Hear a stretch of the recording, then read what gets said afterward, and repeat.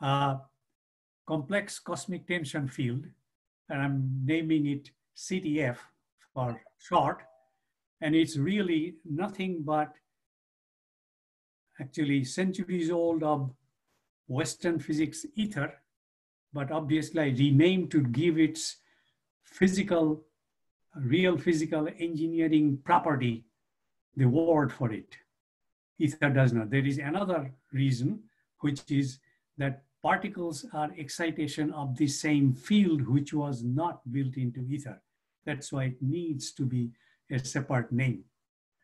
And automatically it becomes the inertial reference frame, okay, for our universe. And the key element is that from the scientific standpoint, I came across while I was at the University of Rochester Institute of Optics, studying optics, Huygens principle. And Huygens principle is secondary wavelet, which has natural propensity to expand as wave, secondary wavelet. So electromagnetic wave to become secondary wavelet at every point automatically implies the space through which light is propagating is full of energy, otherwise it could not help generate the secondary wavelets. And obviously, it took me more than 50 years of courage to tell my view of this. But other thing that I recognize also while studying in Rochester is that waves really don't interact with each other in linear waves. They pass through each other, because I was doing a lot of interferometry, holography, diverse kind of experiments. And obviously it's very simple. We see each other, which means that there are billions of other beams crossing right through our face-to-face light beam that we receive. So it's in the daily domain. And mathematically also it is built in. So there is no problem from that. And I'm also proposing other experiments that I have not been able to do yet. In fact, I proposed something to NASA twice and it was rejected, of course, as I don't know what I'm talking about. But I'll show you that experiment. But I want to go through a little bit of preamble, which is that the recent publications, Trouble with Physics by Smolin, not recent actually, 2007, that's it, 13 years. But very recent, Hossenfelder, Lost in Math. I was impressed reading both of those books, but because of my background and thinking non-interaction of wave, I was looking for, are they giving us some process that we can take and redirect positive, more grounded evolution of physics? And I didn't see that. Although Hossenfelder does go into sociological attempt, how we should behave. But I believe even in my 2014 book, last chapter, I very clearly underscored that we need to become system engineers. Nature is a profoundly creative system engineer. That's why little kids are born to open and put together the things. So if we focus our attention to system engineering approach, we'll be doing better. And of course, I'm very happy to say that not all talks that I have listened, but I will be going through again the video. I am already impressed the few that I have listened. And obviously, all of you guys are really thinking openly that there is a real objective universe, whether humans exist or vanish. We came as humans barely 5 million years ago. So we should not be arrogant to say that if nobody is looking at the moon, is it there? That's a totally nonsensical debate to me. Anyway, I want to underscore that what limits the, or what confuses us doing physics and getting to the bottom is really that no sensor or instrument, whether bodily sensor or instrument, can, I have to turn off my, give me a moment, my phone is listening I turned it off. Okay. Why we are having trouble? I think it's these 4 key points. Whether our bodily sensors are human constructed, simple or ingenious instruments, they never can gather all the relevant information of any entities in the universe. Because no matter how we think, we start with partially known and compare it with a unknown one. But the known one is already partial one, and which we understand that we have done millions of experiments with electron or photon. We still don't understand what they are. No theory can be complete, and we know that from those who are mathematically oriented, Gödel's incompleteness theorem. But for me, I don't need Gödel. For me, it came from that no instrument can give me complete information. That's much more important for me being an experimentalist. And all working theories are necessarily incomplete based on the previous 2 points, because no beginning ansatz for a new theory can capture all the necessary postulates which are behind the real universe, which is too complex. Or in other words, the evidence-based science is never the final science. And once we are able to teach that to kids from early on, all these funky alternate universe or alternate facts cannot be brainwashing people. So it is to me important that evidence-based science recognized openly is not the final science. It's always incomplete and it will remain so, but we'll have to keep on iterating and iterating, with focusing on understanding the process that nature executes. So that should be our goal, to visualize the invisible interaction processes. So I already said that, so the physicists should really think, their major hat should be system engineering thinking, and tie or in other words, physics is not for the sake of physics. Physics is for the sake of sustaining human evolution for millions of years in future, before we can get out to other planets, because global warming is peanut. We can extend it, etc. But solar warming that will start coming over in 1 billion years, we cannot do anything. We'll have to get the hell out of here. So this is why it is important. And that's the reason why I'm saying that there is an urgent need for evolution process congruent thinking, or system engineering thinking. That's the big thing. And in fact, at Chari's conference, he held a conference in 2009. I presented this, and so it's in his edited book.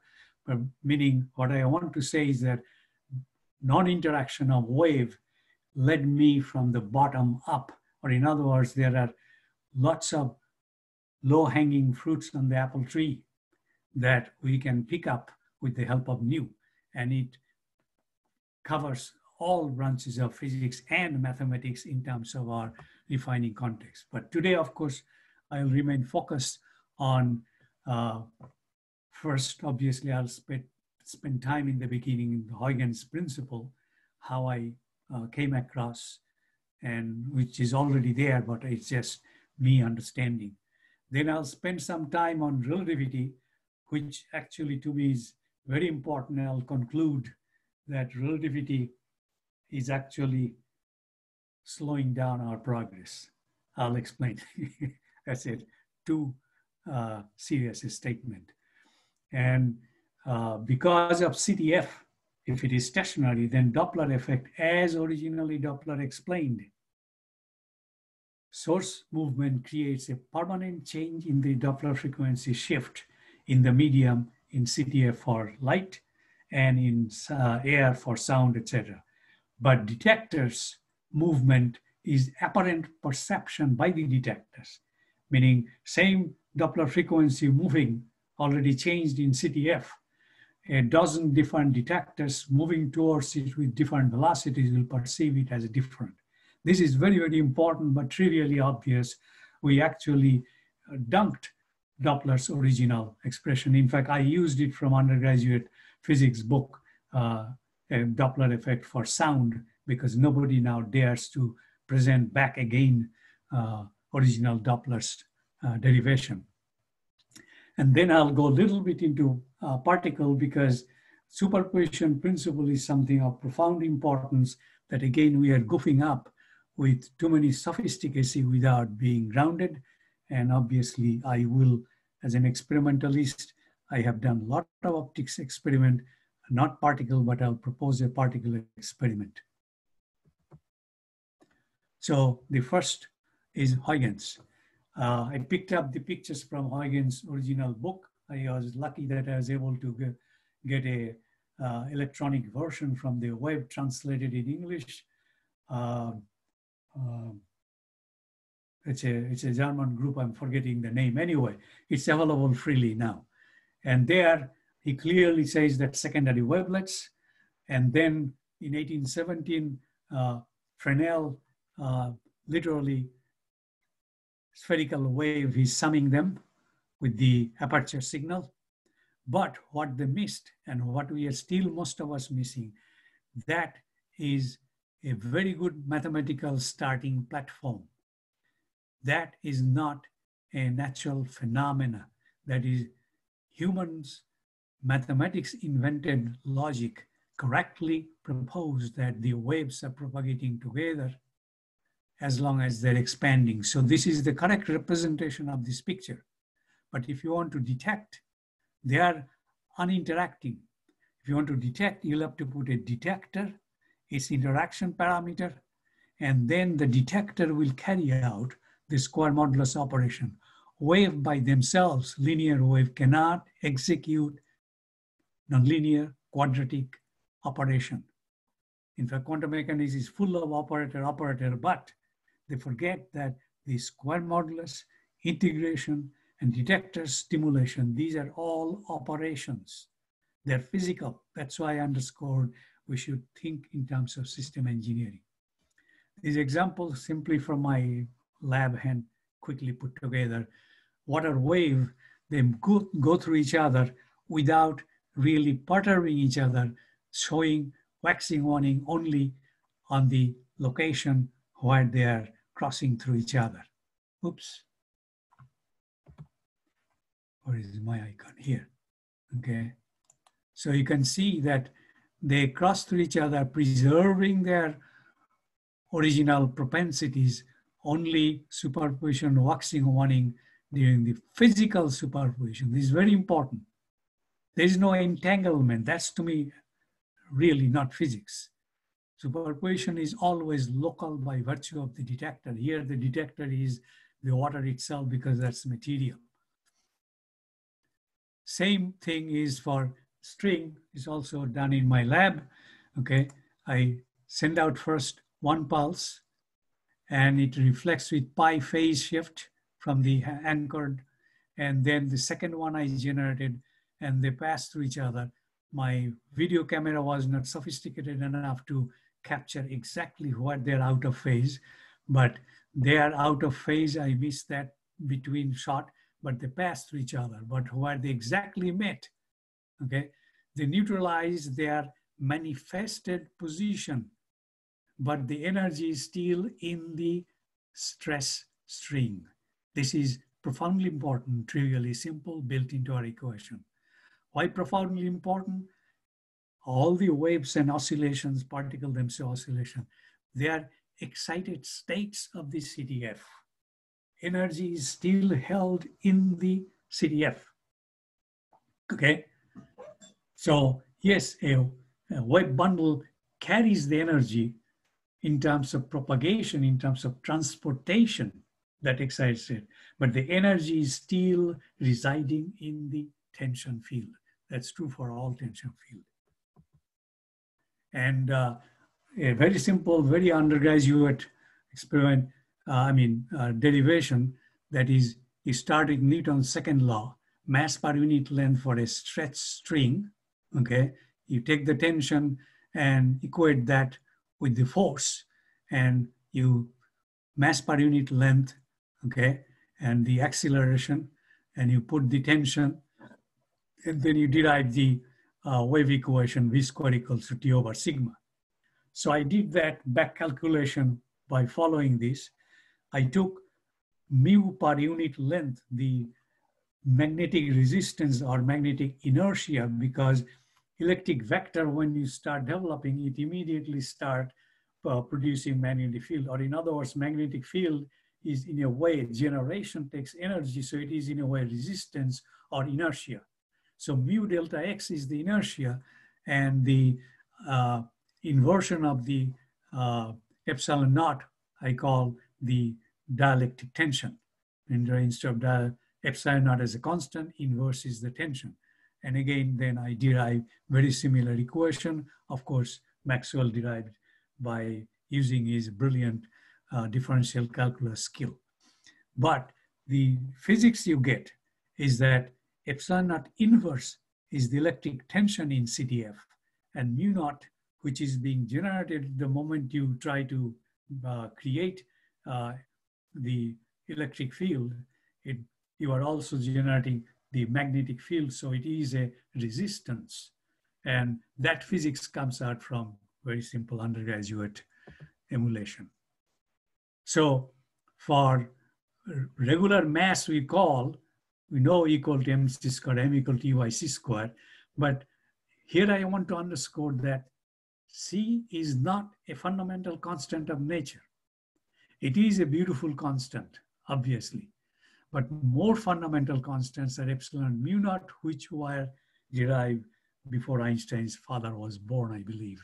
Okay, so we need to stay focused on that. Or in other words, mass, that inertial behavior is coming out of the existence of particle from the intrinsic property, the two tensions that we understand, epsilon and mu naught. But I use the word complex because we still do not understand so much about the CTF.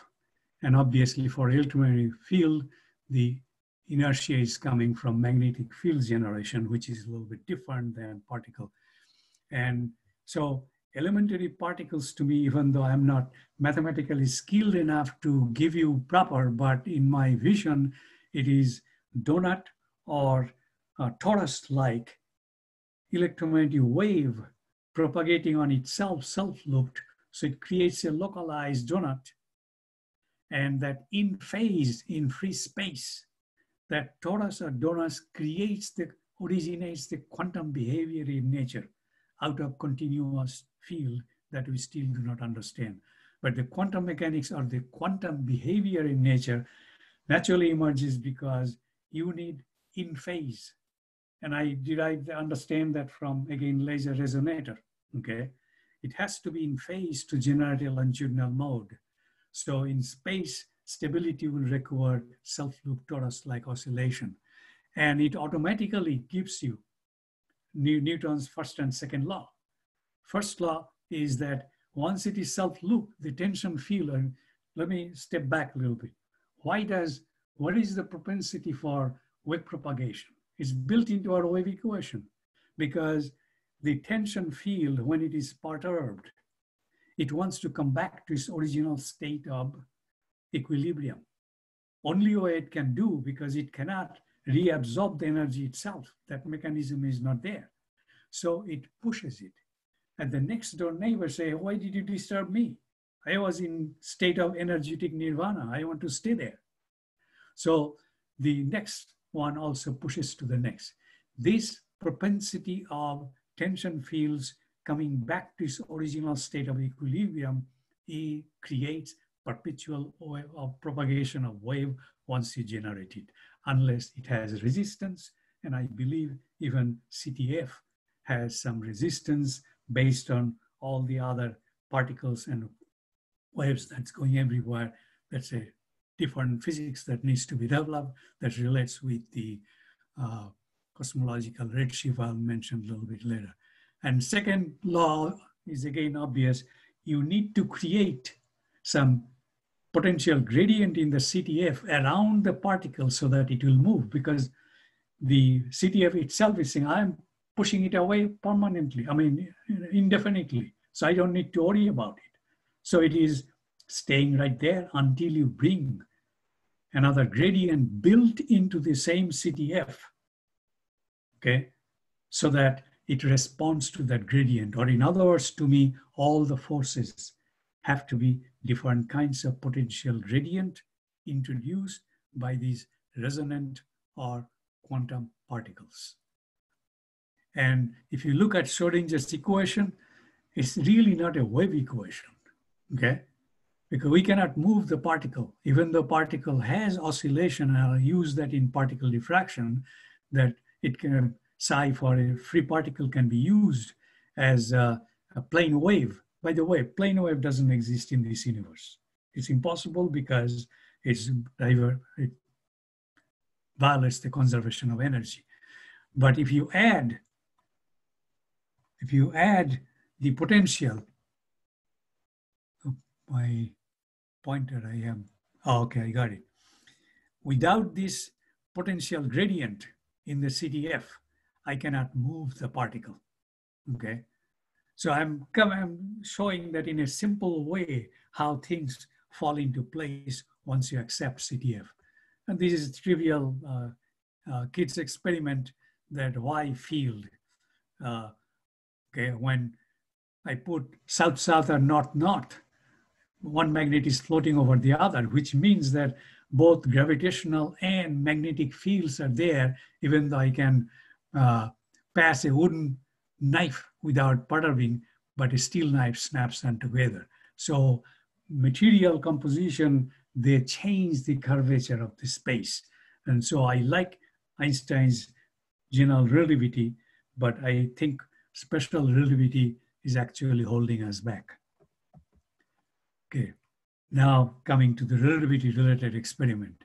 It is what, since the slides has all the details, I'll go through very quickly to save time so that you guys can ask a lot of questions. It is important, we know very well in today's optical engineering, fiber optic communication, etc. But what it comes out that Michelson somehow missed is that pointing vector of the wave or the secondary wavelets of Huygens, that propagation is dictated by the medium. Since material medium is built out of, again, oscillation of the tension fields only assembled together, because of that already moving light waves in self-loop, the effective index, or rather effective tension, is reduced, so the velocity is reduced. But the key point I want to underscore is the pointing vector is trapped by the medium through which it is propagating, even for air, which Michelson did not take into account, okay? Because he took a lot of care in his big table to enclose so that air will not be moving, so his fringes are stable.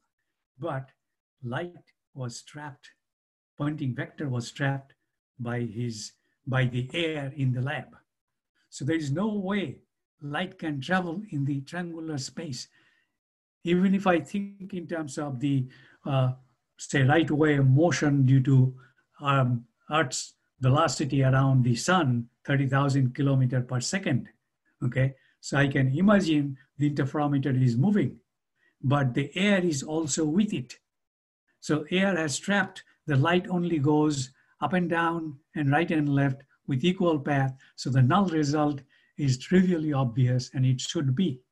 That does not either prove or disprove whether ether exists or ether is dragged or not. This is totally irrelevant experiment because missed by Michelson. I mean, a master interferometer he invented and so many things. So I don't want, but in those times it was difficult to appreciate that. So I'm not, his brilliance, I'm not undermining at all. I'm looking at more than 100 years future with so many other new knowledge, okay? So I'm in it. But I did carry out an experiment, Fresnel drag, in my lab on a completely turntable that I can turn actually literally 360 degrees. I used, by the way, Fizeau did the experiment of Fresnel drag by putting a Mach-Zehnder-like interferometer, but two-way propagation. Water was pumped through a tube, and he measured Fresnel prediction very well. But the material or the water with 1.3 refractive index was moving. And Fresnel's original computation or the theory was that is the moving dipoles creates a modified tension field. Okay, so light becomes partially dragged. By the way, Panofsky and Phillips gave a very nice detailed derivation of that. So it's a totally classical phenomena, nothing to do with relativity. It's the assembly of dipoles, because what I did, I took a big glass block, and in one arm, free air, the other arm, they're going through the glass, okay? And I matched the path, so their path difference is 0, including the extra path in the glass 1.5 index. Then I rotated it from east-west to west-east very carefully on a floating table, okay? And by calculation, Fresnel drag, I should have had 40 fringe shift. There was none to be observable. What it means is that there is no relativity question. It's literally classical phenomena. If the material chunk moves with respect to the complex tension field, which is everywhere in the universe, okay, because particles themselves are also, then only you will get a modified tension and modified velocity, and it is being dragged. So I proposed this experiment to NASA and to you guys now. So I realized that the number of air molecules per lambda cube will determine whether the Poynting vector or the light wavefront is being dragged by the air molecules or not, or the totally free CTF.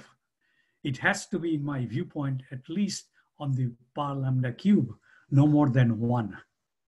And today's, if I did not get my student who is now gone with his PhD, I asked him 10 to the minus 9, I thought would be enough.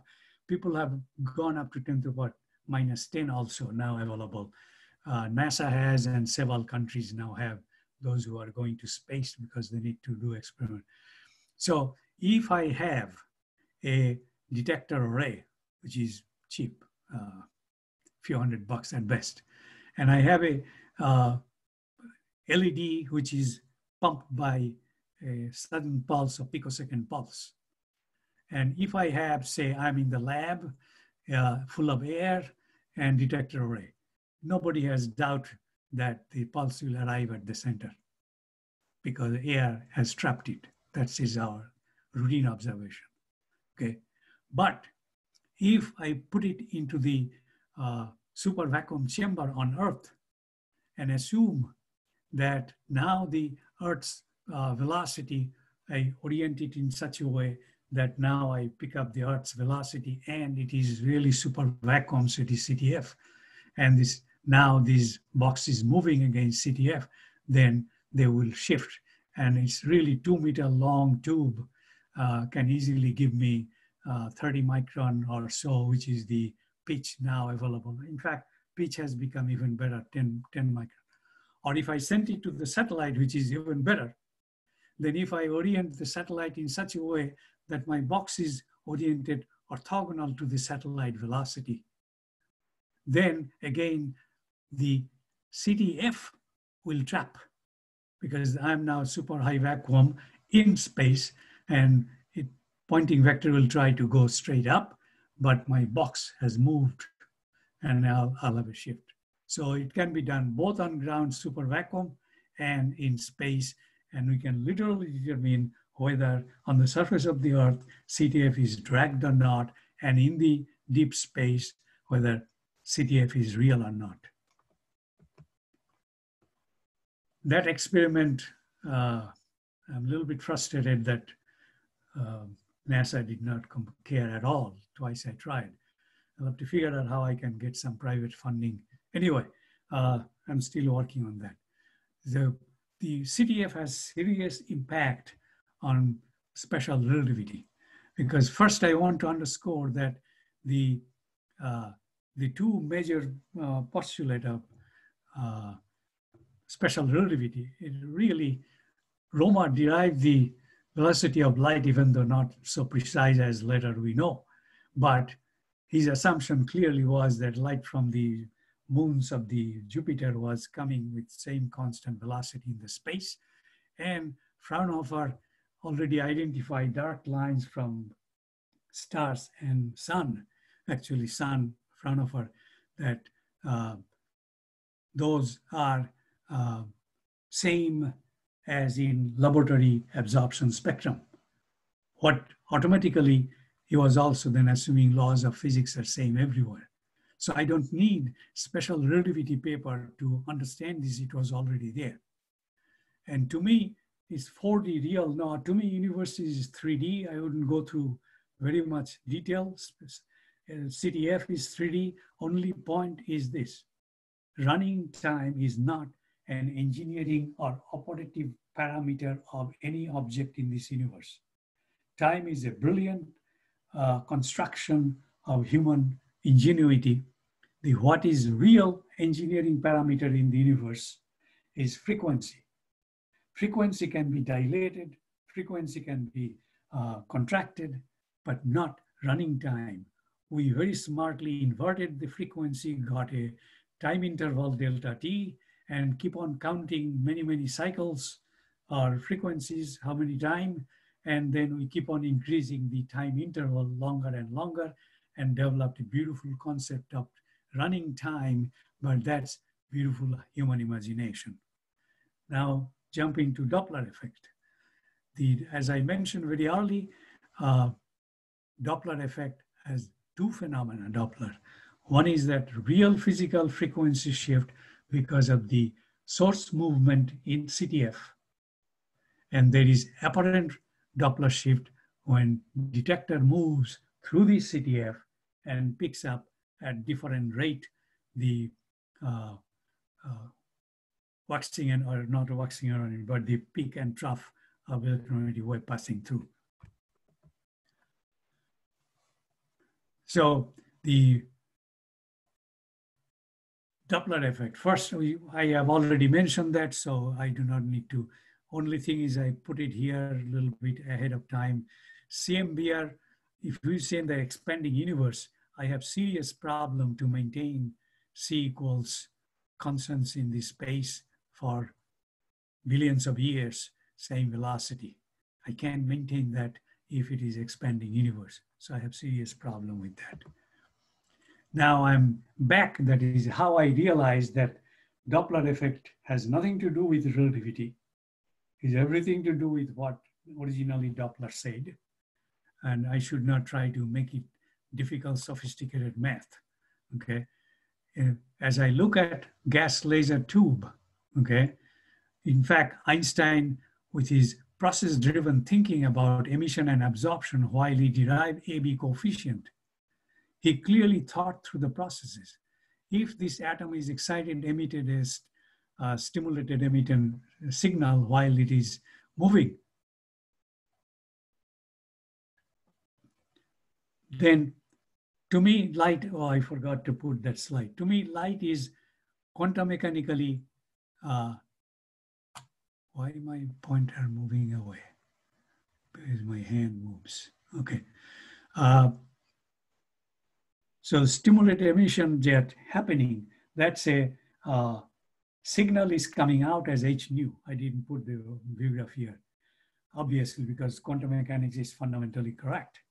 But it immediately emerges as a wave packet, like you drop a stone to break the surface tension of water surface. Same thing is atomic molecule dipoles doing it, or radio antenna doing it, perturbing it and producing electromagnetic wave in the space, in the CTF. Now, as the wave packet with new frequency, as h nu is propagating, it is encountering, say, another excited state atom. The only way this atom being stimulated could emit a stimulated emission, provided the vectorial velocity of the previous stimulating atom and to be stimulated atom are vectorially identical, the direction and strength. And now also I realize that these atoms, the space in between the atoms is the same CTF space that the atoms in the corona or the domain through which white light is being emitted in the star. Those atoms and molecules are floating, moving in the same CTF. And obviously, that's why laws of physics or quantum mechanics is correct for star and us.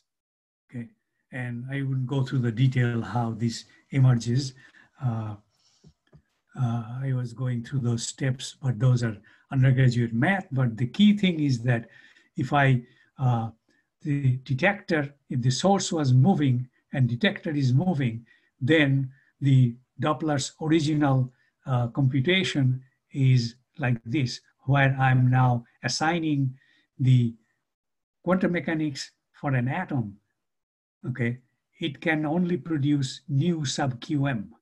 Okay, nu sub qm. That's the, I'm trusting quantum mechanics as a much better theory than relativity.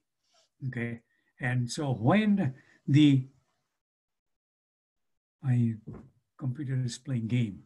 Okay, so when these two velocities, source original velocity, which does not exist anymore as far as detector is concerned, and the detector, when they're identical vectorially, then it comes down to the new frequency. So there I derived the concept that, okay, I can now put a high resolution spectrometer in space and put a, forget those details or basic math and repeat. If I put a satellite on a steep elliptical orbit around the sun, and from NASA's data, I find out the star whose velocities have been determined in such a way that the Doppler shift can be measured. Then at the right moment, I target my telescope and the spectrometer to the star, okay, knowing previously that approximately the velocity vector, I match it up on my orbit and speed. If it is somewhat less, I probably would go there, etc. Okay. Then my spectrometer is now tuned. I choose ahead of time a specific emission line from an atom or molecule for that star. And when that emission line is now comes and matches on my calibrated spectrometer exactly nu sub qm. And at that moment, the velocity vector of my satellite is the velocity of my star. Okay. And again, this can be done by Europe, Japan, US. They have plenty good satellite. In fact, I tried with India. India also has, but of course they have dumped me because I'm talking about beyond my brain. Okay, so the key thing is that I want to underscore now another thing that comes out from the Doppler shift and the laws of physics, same everywhere in the star and here. The redshift simply cannot be Doppler effect, period. It simply cannot be, okay? Absorption spectroscopy on Earth with white light, I pick up the absorption line. From a distant star, since I cannot send my satellite to a star, I cannot measure in proximity like I do here. But very far out, I'm detecting, okay, the absorption is taking place, white light from inner pickups. Notice that this absorption line is same width, okay? That's because the Maxwell-Boltzmann and the temperature measurement is still valid. Physics laws are same in both places, in my tube and on that star, okay? But Doppler shift, Hubble's redshift is much bigger, much bigger, okay? Whereas the line width of the dark line remains the same as on the Earth, okay? So Doppler shift, or rather cosmological redshift, is something other than Doppler shift. And as I said that I have serious problem with expanding universe, okay? So only postulate I have is that there is some resistance and energy loss through which frequency loss. In fact, I was trying to do some experiment with water wave, that whether it's actually as it is propagating because of the water surface resistance, its wavelength is automatically increasing. I did see that, but I could not take quantitative data. Two of us with my colleague went down to a nearby lake and tried to snap picture by putting stakes so that with a measured distance we can find out. But my hunch is that really CTF has for light some resistance that increases the wavelength automatically through, but very small coefficient. Hubble's constant, of course, defines that as it propagates through very large distance. But I still have to figure out how to experimentally do that. Okay, so now the particle model, and there again, I'll dwell on my personal expertise on optics and optical interferometry or optical diffraction. These are two measured fringes. This is a beautiful laser coherent light, okay, and double slit and sin square envelope and cosine square fringes underneath. And notice that because of high coherence, I can get literally fringes to be zero. The key thing I want to underscore right away, so that I don't forget, is that the dark fringe location is not, I repeat, due to non-arrival of photon. I am sure of that. Particles experience, since I did not do it, I cannot claim that forcefully, but I believe it is same thing. It is because the detector molecule at that location are unstimulated because of the arrival of out of phase light wave for these dark fringes. So the silver halide molecules are currently CCD arrays.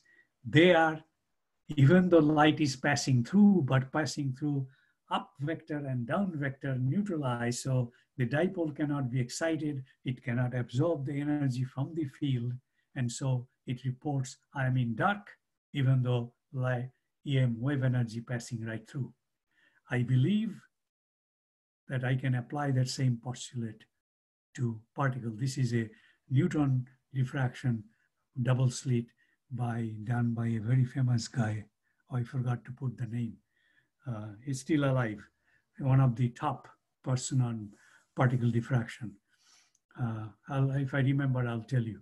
Sorry, I forgot to put. Anyway, the key point I'm saying that Huygens gave us the physics of spreading of wave, which is his secondary wavelet. So the diffraction spreading of wave is automatically built into the wave equation itself. In contrast, particles will stay same place. It's localized, but if you give him some thermal or other way kinetic velocity, then only it moves, but otherwise it cannot change its direction. It will remain same direction, whatever has been given. But if I put an arrow slit and it gets scattered by physically and the neighboring field, then it will be scattering, but that scattering is Gaussian. So we are trying to do some computer analysis of the particle diffraction envelope and the envelope of optical, which already we know sin square, but this looks to me a Gaussian envelope. Okay, but I have not done the quantitative yet. We are trying to do that. So now let me go a little bit more, is that I take Schrödinger's equation seriously because it has done so many good. So a free particle is not a plane wave, because e to the power I omega t can analyze a physical macro pendulum, a physical macro LCR circuit system, or a particle also. So I am saying that particle has internal oscillation, kinetic oscillation. So exponential I am Schrodinger's IET over H cross, I rewrite that F kinetic, I forgot to put the K sub, it has a kinetic frequency rather than de Broglie wavelength. So I call it de Broglie frequency, okay, where kinetic energy is HFK, particle has some oscillation, okay, and that provides the amplitude, and that is equal to half mv squared, we know. And the other strength I gather is that lambda equal to h by p of Broglie. When b is 0, lambda becomes infinity. That's an unphysical presentation. So the basic postulate is not wrong, but I'm saying that wavelength is not the primary parameter. Again, I'm underscoring primary parameter is important. Primary parameter is frequency. So it should be anchored to frequency, meaning the particles have real frequency. As they move, that frequency increases. And how to describe that detailed frequency for a particle, that's where you guys, theoreticians, are much more powerful than me. And some of you have already started making electron shape, etc. But to me, intrinsic torus-like oscillation frequency, which gives so-called inertial M0, is different from this kinetic frequency Fk. So there are two different motion that I am strongly postulating. One is its existence, self-loop in phase. Another one more like, say, a spin or something. Because then I can write superposition principle, sum of amplitude, but as I said that this is not an observable phenomena. This is right start. I have two amplitude, two phases, four different parameters. A single elementary particle cannot carry simultaneously four parameters. Impossible. So right there I dunk single particle or single photon interference. Not only that, I detect no matter particle or photon.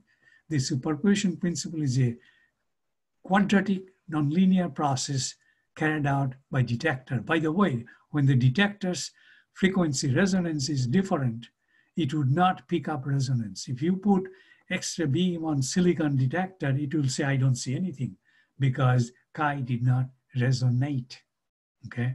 So this clearly tells me that single photon, single particle interference, if I believe in mathematical logic, which I have a lot more trust than the human conjectures we do to understand ourselves.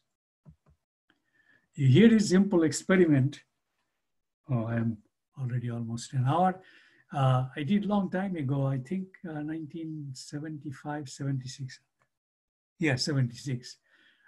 Since I was hearing a lot while in Rochester that if you try to detect which slit the photon went through, you destroy the interference. To me, that's a ridiculous statement.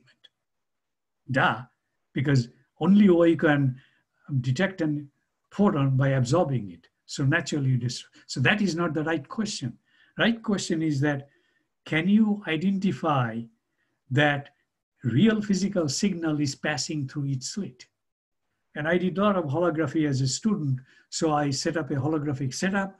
I recorded one slit at a time by blocking one at a time a high resolution holographic plate. First, I recorded directly the fringes here, which is this one.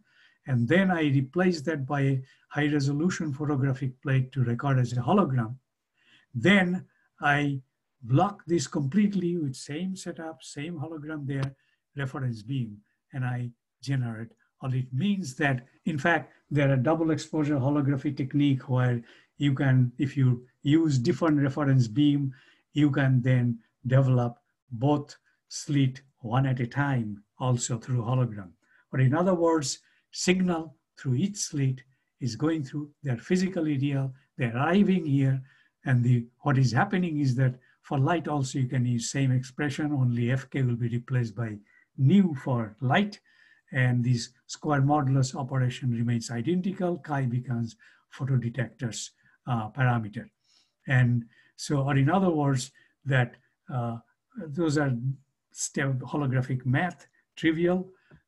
You can, so my point is that real signals are arriving. If they arrive out of phase, then it is not there. By the way, this is, nobody has produced perfect visibility fringes with particle.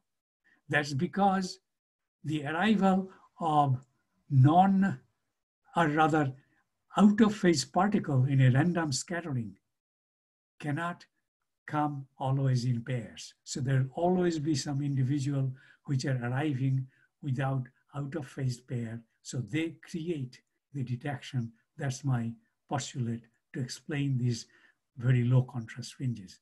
Besides, we are looking at how to measure how different it is, this envelope from Gaussian to Singh square. We'll be doing that, not done yet. And the other experiment that I propose, I do not have the capability, but people who have done the particle diffraction experiment is, if it is Gaussian, then do the experiment not with electron, because electron is lost forever on the detector plane, but use a rubidium atom gun, okay, and then carry out the experiment.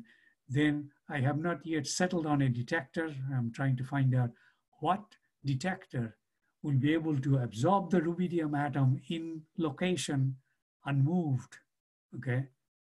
Because then what will happen, this particular detector will register where rubidium atoms are mostly out of phase, and it will give dark fringe, and where they are mostly in phase will give bright fringe.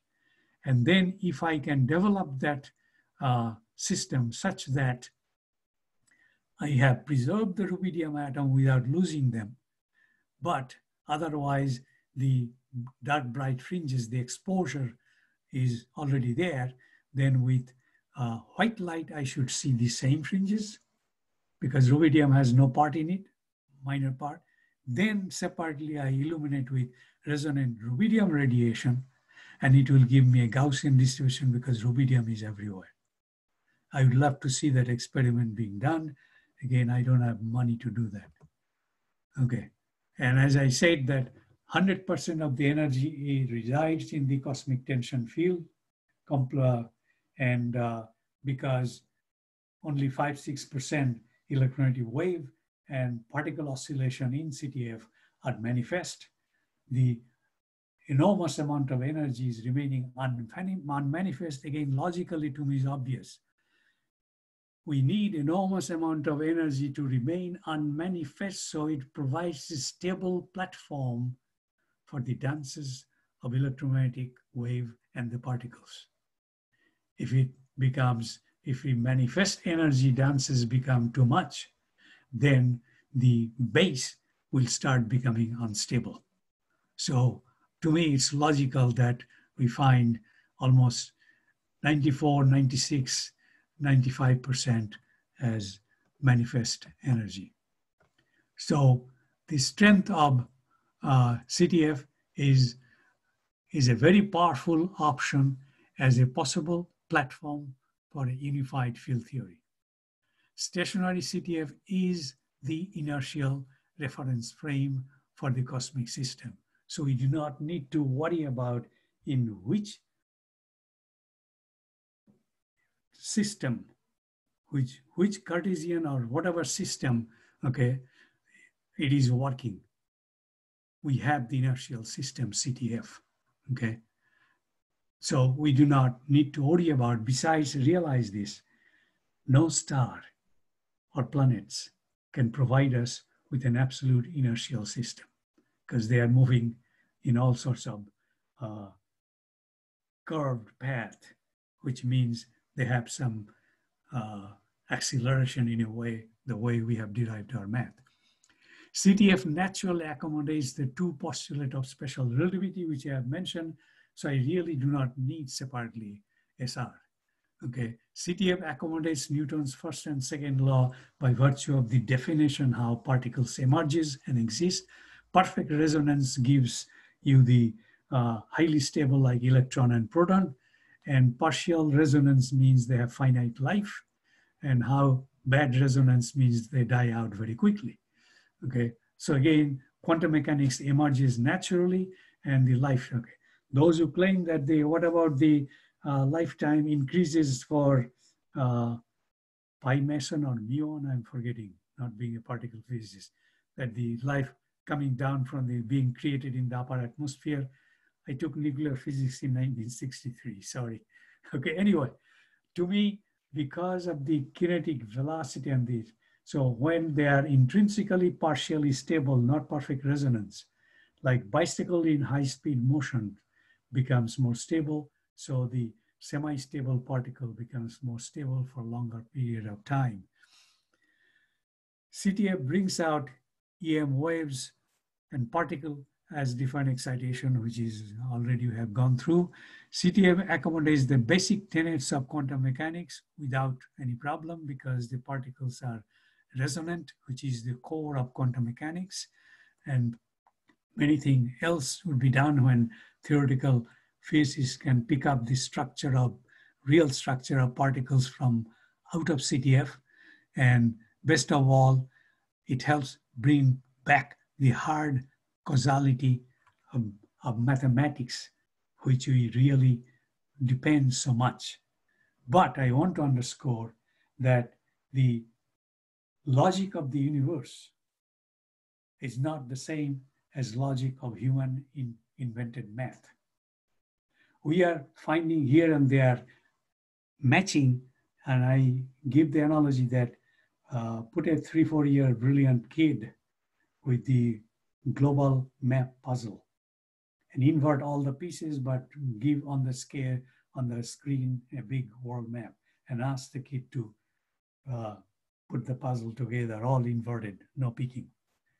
Within half an hour, he will probably get the boundaries of most of the world. Australia, Madagascar complete, UK complete, etc., Ceylon complete, or Sri Lanka, because the boundary pieces are unique in shape, but the internal pieces of the puzzles are only 4 or 5 different. So nature also has only few different forces. Right now, we know only 4 forces. And so we can create ourselves, match a particular segment of the extremely complex universe with few laws that may not even exactly map the cosmic logic. So human logic, even though when a theory is working, we are closer to reality for sure, like quantum mechanics, classical mechanics, and so on, okay? But it doesn't mean that we have captured. An obvious example is that neither general relativity nor Newton's relativity can explain the velocity distribution curves of hundreds of galaxies that NASA-funded people have already drawn, where the velocity distribution with radial distance from the center of the galaxies vary many different ways. I didn't put the slide, okay? They vary. Neither gravitational theory or general relativity nor Newton can explain that.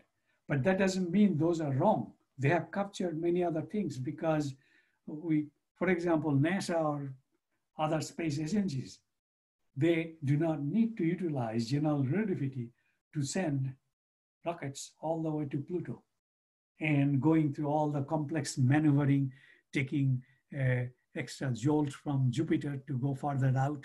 All those Newton's laws give. So correct theory does not necessarily mean it has captured complete reality. Complete reality will continuously keep on challenging us. So I should quickly finish. I think I'm keeping 1 hour given the late start. I'll read out from there so that I do not goof out. The non-interaction of wave is a general property of all linear waves, which triggered me to start thinking all these along, and obviously got strength from Huygens' process-driven thinking because he visualized the process of wave propagation. CTF is the 3D, so to me the universe is 3D, okay? I'm not going into detail. There are many other mathematical logic. Just briefly throughout, I have in my 2014 book that the in fact, it was triggered to me again when I was a graduate student, that space-based Fourier transform with wave propagation through a lens is because Huygens principle morphs into Fourier-like integral in the far field. But time frequency Fourier theorem, there is no supporting physical postulate or physical principle. So a pulse, light pulse, if you trigger a pulse from a CW laser by chopping it, you do not produce new frequencies. I'm sorry, I have done enough experiment, many different ways. You do not produce, but it does give you broadening in the spectrometer. And I have also derived the time pulse spectrometric classical theory, why it broadens. It is not Fourier frequency. Light wave does not generate new frequency going through a linear spectrometric system. So math-wise, there is also a lot to learn for us. In fact, the third point I should have pointed out and put numbers. The velocity of light is constant everywhere in the space. The laws of nature are everywhere the same. These are the properties of the same CTF. We do not need SR.